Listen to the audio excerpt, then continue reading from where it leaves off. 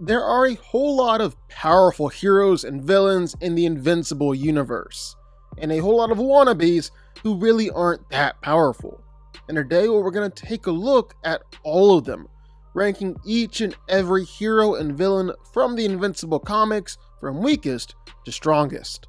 So let's get to it. What's up guys, this is DanCo. I do fight breakdowns, power ranking videos, or more deep dives into your favorite characters and franchises with new videos every week. So if that seems great to you, well, sit back and enjoy the video. Hit that like button if you want to, or hit the subscribe button while you're at it. Machine Head ran the LA branch of the Order, able to calculate the entire criminal organization with his cybernetic mind. All things considered though, he's not really that impressive. Shrinking Ray was a former member of the Guardians of the Globe, and just like his name might suggest, his only real superpower was shrinking. Knockout is a member of the Guardians, representing Canada on the team. Her powers stem from a pair of special boxing gloves that grant her superhuman strength and durability. We don't know if they're magical or technological, but either way, the boxing gloves give her the ability to punch anything with some amazing superhuman strength. Donald Ferguson is Cecil Stedman's assistant, his contact with the Guardians of the Globe, and an agent of the Global Defense Agency.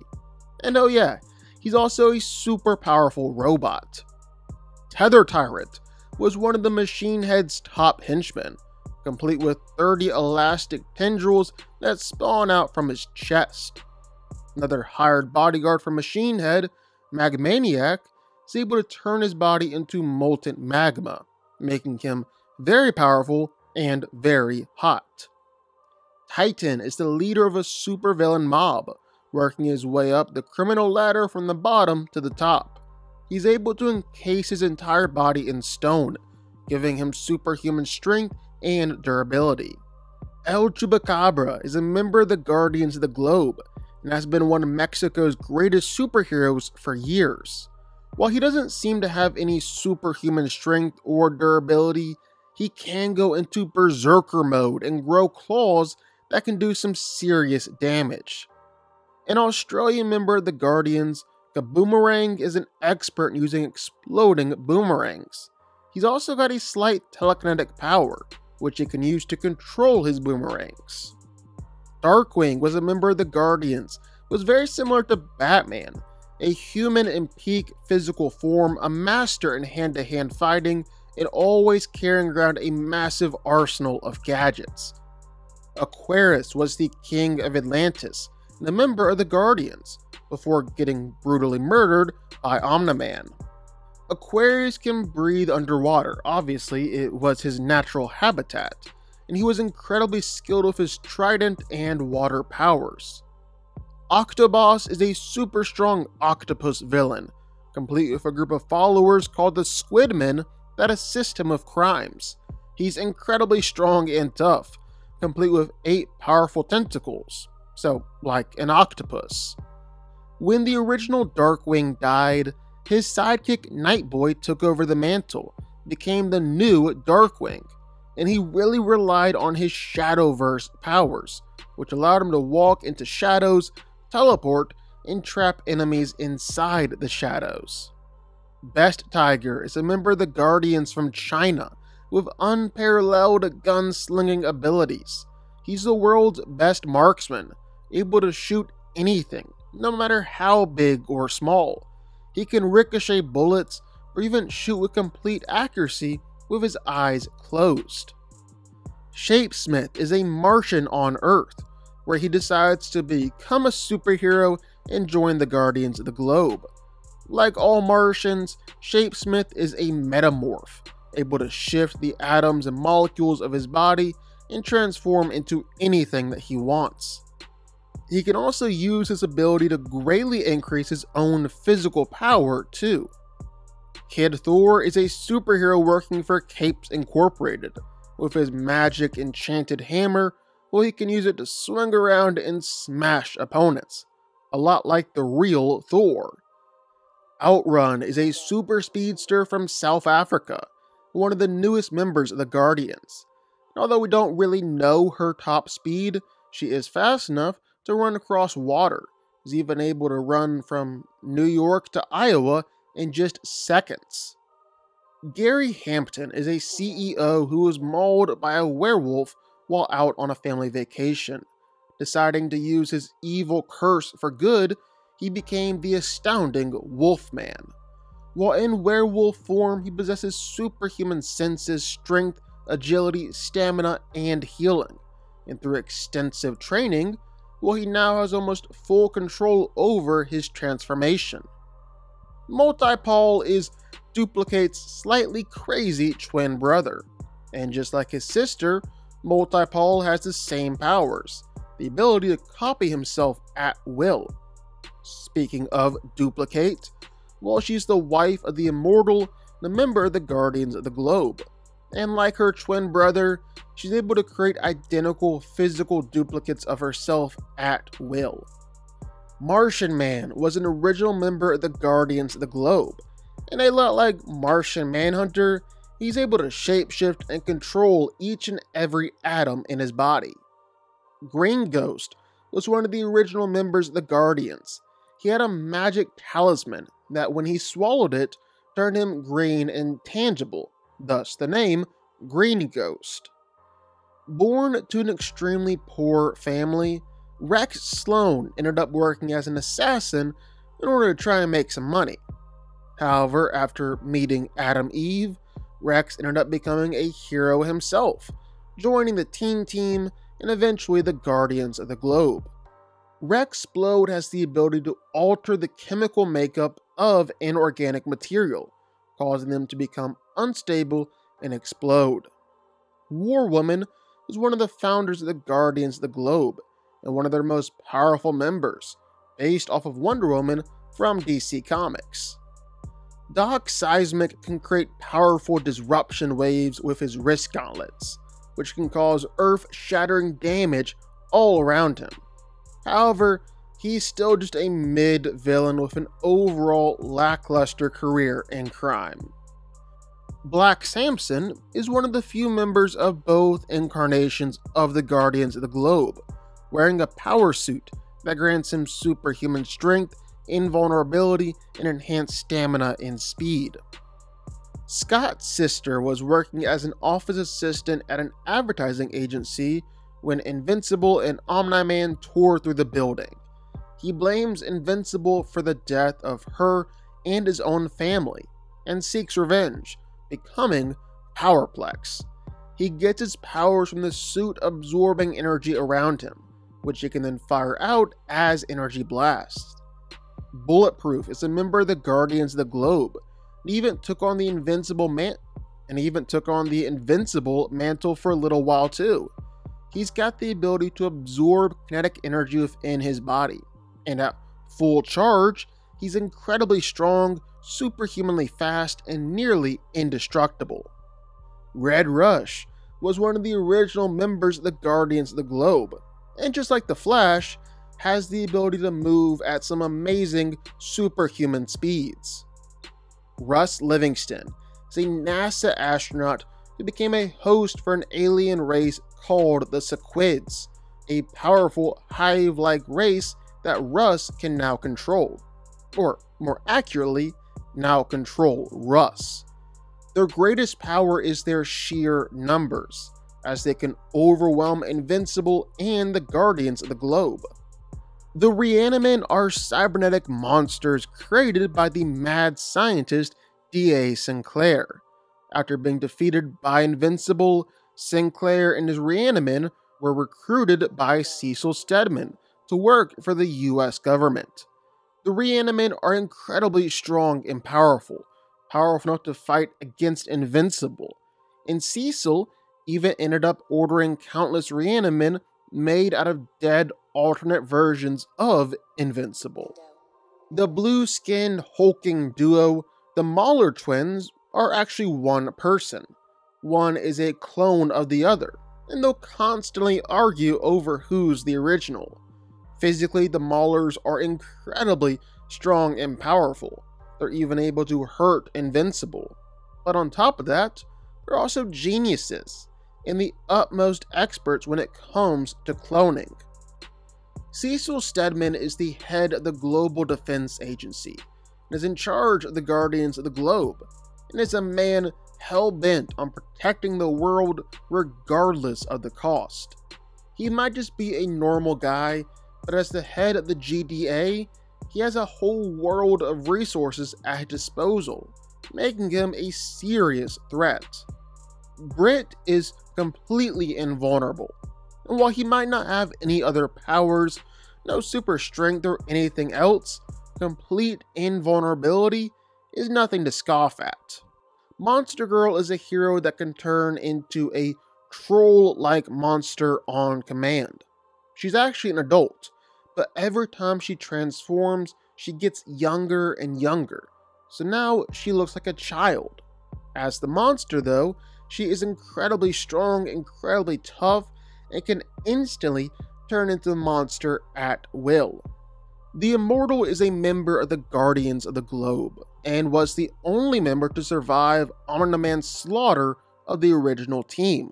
And that's because the Immortal has the power of everlasting life, but he's also got superhuman strength, speed, and durability. So much so that he's been able to fight against Omni-Man several times in the past. Universa is a warrior queen from a far-off planet, and she found Earth to be rich with the energy that her people needed to survive. So she decided to come here and take it by any means necessary. With the staff of leadership, she can shoot out powerful energy beams capable of leveling entire cities around her. Liu Kang was one of the Viltrumites who attacked Omni-Man on the planet Thraxa, but eventually, well, he and the other Viltrumites ended up designating Omni-Man as their ruler. Still, Liu Kang, while a pretty powerful Viltrumite himself, able to fight against Nolan and Alan the Alien, he still isn't the strongest Viltrumite out there, which is why we couldn't really give him a higher place on our list. Angstrom Levy was a man with the ability to travel to alternate realities, who ended up in a horrible accident and permanently disfigured. He blames Invincible for this, went on to become one of his most dangerous villains. Like we said, Angstrom Levy possesses the unique ability to move between dimensions. However, the catch is he can only move within fixed space. So if he steps from one dimension and into another, and the second dimension has a gigantic hole in the ground, well, he's likely falling into that giant hole in the ground. Oliver Grayson is the son of Omni-Man, the alien half-brother of Invincible. He's a member of an alien race that has a far shorter lifespan and grows much quicker than humans, yet his father's DNA managed to delay his aging and gave him incredible powers. He's incredibly strong, fast, and tough, just like every other Viltrumite. But Oliver actually doesn't have the same high potential as his half-brother Mark, mostly because his mother being a Thraxan means they aren't quite as compatible with Viltrumites as humans are. Thula is a fierce member of the Viltrumites, and is known for her long hair, which is actually her signature weapon. She's one of the Viltrumites who saw Thrag become regent thousands of years ago. She fought hard in the war against the coalition of planets, was able to even fight Battle Beast. General Craig is the Viltrumite who gave Invincible the task of conquering the Earth. He appears to be second in command in the Empire, directly behind Thrag himself, but like a lot of other Viltrumites, would eventually join up with Omni-Man after his rise to power. Tech Jacket is a human named Zach Thompson, who came into possession of an alien suit of armor, one of the most powerful weapons in the universe, and it granted him plenty of extraordinary abilities. He has superhuman physical abilities, but on top of that, can create whatever weapon he can think of in an instant. A super strong and super ferocious race of monsters, Ragnars are one of the few threats to the Viltrumites anywhere in the universe. They're one of the strongest species ever recorded, and may actually be even stronger than Viltrumites, although this might also be because of their feral nature, as they'll attack anything around them. A genius, hiding behind a powerful mechanical suit, Robot was a former leader of both the Teen Team and the Guardians of the Globe. Robot, aka Rudy, is able to control his suits with just a thought, and some of them are seriously powerful. He's also built countless number of suits, meaning that Robot can command a small army with just a thought. Adam Eve has the power of transmutation, meaning that she's capable of transforming matter into anything that she wants. As long as she knows how something is made up, she can change it into something else. And since she's got a great understanding of chemistry and science, her abilities are really only limited by her imagination, and she can make atoms obey her every will. Thaddeus is the founder of the Coalition of Planets, the planets standing up against the Viltrum Empire, but unbeknownst to most, he's actually a Viltrumite himself, all working in secret and trying his best to defend other planets and people from the tyrannical rule of his own race. Thaddeus was a formidable character who could pose a serious problem to any fighter out there. I mean, he teamed up with Omni-Man and Invincible and freaking destroyed a planet. Okay, sure, he wasn't able to defeat Bragg, he simply wasn't that strong anymore and old age got to him, but he was still a force to be reckoned with.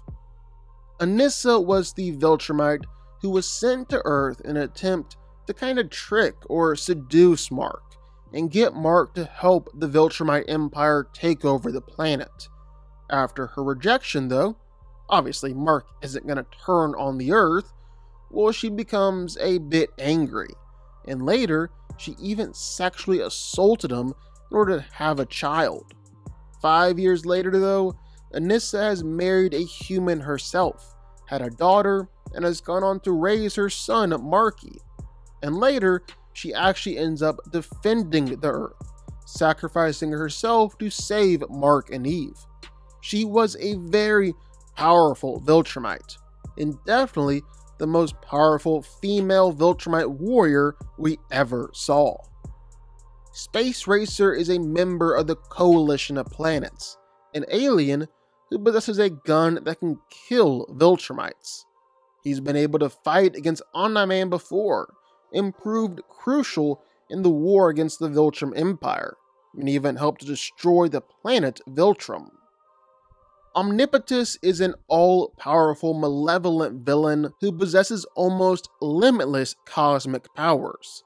He has powerful reality warping abilities, can reshape matter and energy, bend time and space, even rewrite the laws of physics. He's basically able to change the face of the world by pure force of will, even claiming to have laid waste to an entire star system before. Dinosaurus believes that mankind is destroying the planet, and he's willing to do whatever it takes to turn this around. He's incredibly strong and powerful, able to go one-on-one with Invincible, and even managed to critically injure the cosmically powered villain Omnipotus during their fight. Invincible definitely has its fair share of gore and violence, but I don't think there's a more brutal or bloody fighter than Conquest. It's a whole different ballgame when he shows up. With a nasty scar across his face and a sick robot arm, there's no doubt that Conquest has been in his fair share of fights and is battle tested. Since he was only injured from the Scourge virus, and he was even older than the multi-thousand-year-old Omni-Man, Conquest is quite possibly the most experienced fighter in the entire Viltrum Empire. And given the fact that he had never lost a planet in his entire life, well, when he showed up on Earth, things didn't look too optimistic, and he showed Invincible what true power is.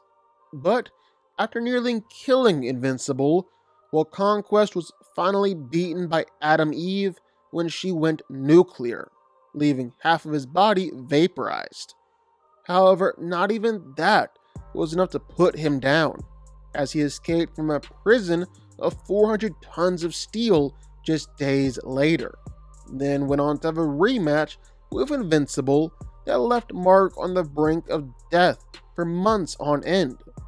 Ultimately, Invincible managed to win their fight, but it was so close that one wrong move, it could have easily gone in Conquest's favor. Omni-Man definitely wasn't the peaceful protector of Earth that he always pretended to be, and really proved that by nearly killing his own son and destroying cities in the process. And during that fight, well, there was a whole lot of power at play. Even the very first punch thrown by Omni-Man sent skyscrapers cracking in half, left thousands dead. Omni-Man would go on to only further demonstrate his power and superiority over most other Viltrumites, sometimes taking on 2 or 3 at the same time without going down. And on top of that, for most of the series, until the very, very end, Omni-Man was much stronger and faster than Invincible, constantly providing a higher bar for Mark to strive towards. Alan the Alien is a Unopan, a race of one-eyed aliens that escaped total destruction by the Viltrumites.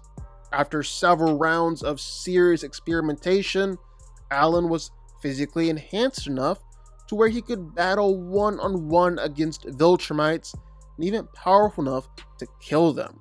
On top of that, whatever doesn't kill him only makes him stronger, even more powerful. And since he's already survived things that should have killed him, maybe nothing can actually kill him, and he'll just continue to get more and more powerful.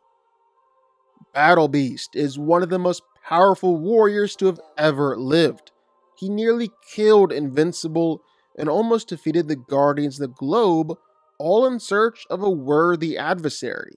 He's one of the most skilled fighters to have ever lived, and his mastery of every known fighting style, his own unique fighting ability, coupled with his raw physical power and unlimited endurance, all combined to make Battle Beast one of the most powerful and formidable opponents anywhere in the universe.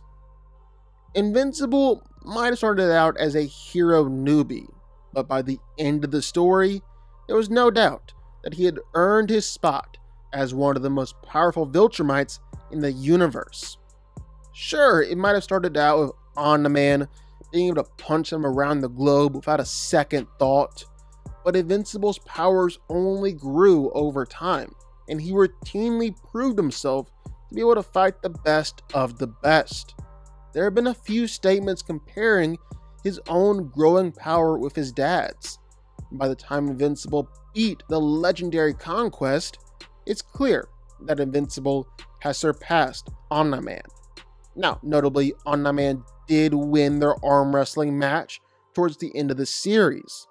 There definitely is some ambiguity surrounding Invincible, whether he intentionally lost or not. Regardless, the hero's raw showings are the best in the entire series, and only one Viltrumite is able to outrank him in terms of raw physical power. Without question, Grand Regent Thrag is the strongest Viltrumite in the entire series. Claiming rule over all his people, the Viltrumite's philosophy of survival of the fittest and might makes right really speaks to just how strong Thrag had to be in order to rule Viltrum.